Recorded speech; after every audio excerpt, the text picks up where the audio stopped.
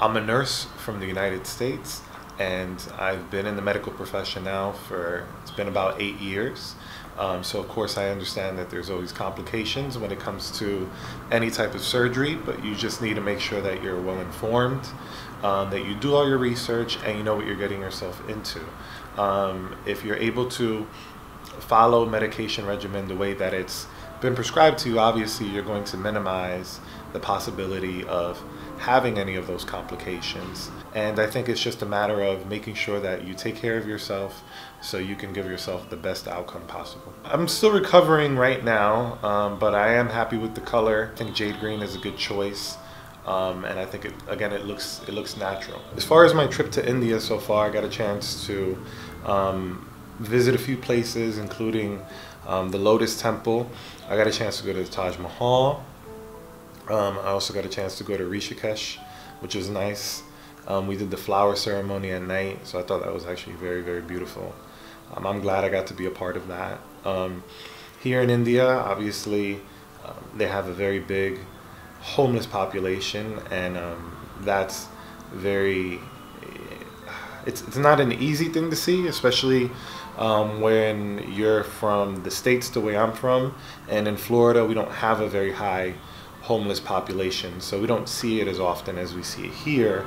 So it's something that definitely touched my heart. So yesterday in our commute, we saw a family on the side of the road that lived in a tent, basically, and there were about 5 children.